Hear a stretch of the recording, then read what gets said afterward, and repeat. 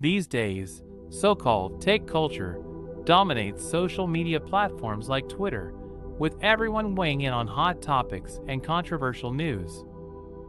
But with modern technology amplifying the conversations, the comment section can quickly become a contentious place, and rarely more so than when a story like the recent conflict between Russian President Vladimir Putin and Ukraine hits our screens. So why are people so quick to weigh in on sensitive topics that they often have no knowledge of? And what results have their comments had?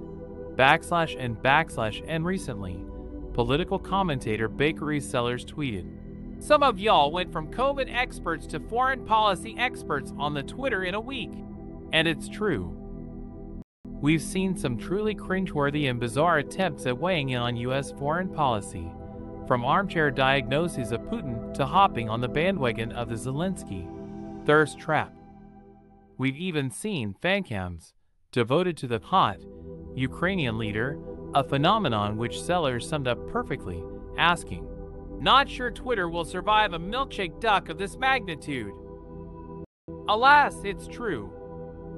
No particular culprit in this wave of faux expertise has to be the rise of Seth Abramson, the notorious author whose response to the conflict was to, of course, sell his own book.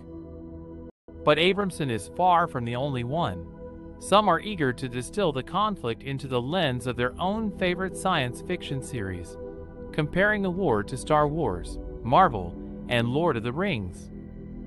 Then, there are the people making memes that show Ukrainian President Volodymyr Zelensky photoshopped as Marvel characters, and those who are using merchandise with his image to make money from this conflict.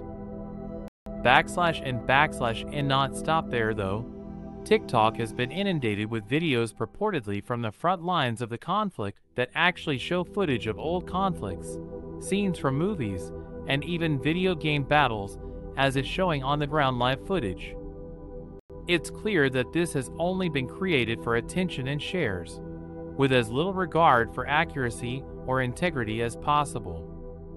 As NPR reported, TikTok has come under fire for facilitating this spreading of misinformation, with many videos garnering millions of views that contain outdated or false footage, or remix audio together to capitalize on the fear of the public. It's clear, then, that social media is fast becoming a dangerous place to get reliable information on socio-political issues. And so what do we take away from this? The moral of the story?